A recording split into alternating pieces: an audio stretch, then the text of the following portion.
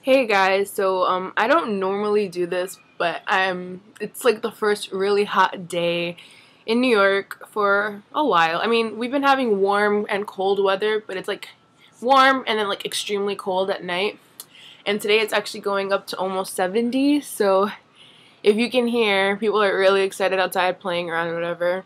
I actually have to leave for school in a little bit, but I just kind of wanted to show you what I'm wearing today and then like my makeup. So I'm just wearing my high-waisted pants from American Apparel. I paired it with a gray crop top and leopard print wedges. Simple.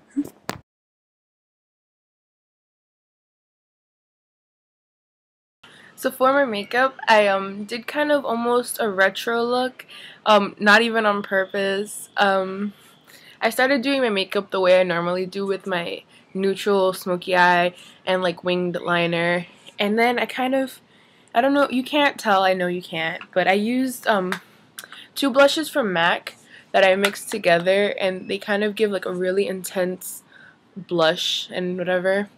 I actually can't find my Matchmaster foundation, which is really depressing because you guys know I can't buy makeup for about 38 days now.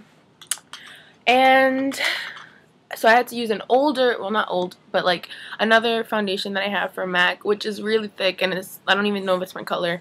And I just feel really ugh about it, but whatever. I used the blush. So the two blushes I used are Gingerly and Pinch Me. Um, they look well, right now they don't look really that similar. Well, no, they do. This is more of a brown and this is more of a red, so I use this kind of to contour and this like as a little blush on top. And so it's kind of subtle, but you still see the difference, and I really like it. And then I was looking at myself, and my whole face was kind of really neutral, and my outfit's kind of, basic, and so I was like, pop of color. So I'm using the new lipstick I bought from the Shop Cook Matte collection. This is Runaway Red, and you can see it comes out a little brighter than it looks in the tube because it looks really dark in the tube, but it actually is a really, really nice red, and it's wearable. Like, it's nice, and it breathes. It's not like Ruby Woo, which I really love. It's another MAC. It is matte, but it's another MAC lipstick, and it's really drying. And this one is just awesome. Like, what is it? It's a satin, so it's not fully moisturizing, but it's not drying. So I really love it. Oh, I thought I'd show you my accessories.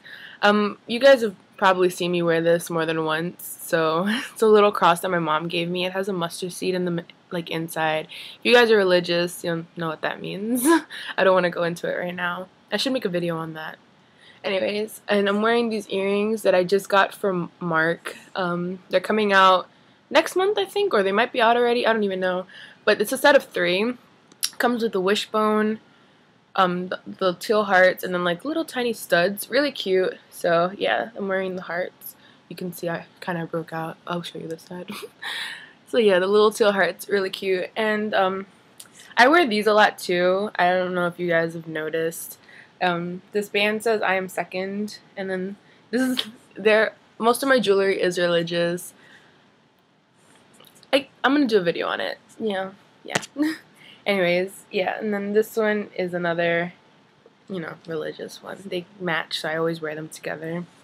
And then I'm just wearing my regular rings, my purity ring, and then my spoon ring. So, yeah, that's it for today. I hope it's warm wherever you guys are, and enjoy the weather. So, bye.